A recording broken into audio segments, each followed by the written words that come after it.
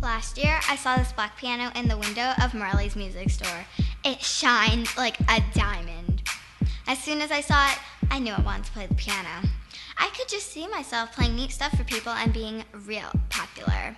When I asked my mom and dad if I could have a piano, they said okay, if I practice every day. At first, it was easy, but by the time I got to the second method, it was like really cray-cray. I had to practice an hour a day, no matter what.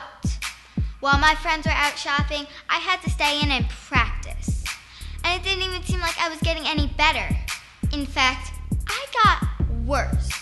So finally, they let me quit. And Mr. Morelli took back the piano. Wow, what a relief. Shopping is so much better than music. You don't have to practice to shop till you drop.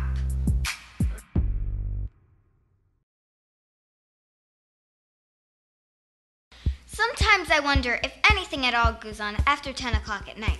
The reason I wonder is that I've never been up past 10. Ever. Even on New Year's. My sister says that neat stuff goes on later, but I'm not sure because my sister tells me all kinds of crazy stuff just to get on my nerves. Once, she told me that rabbits get in drain pipes and can eat your toes while you're taking a shower. She is such a dork.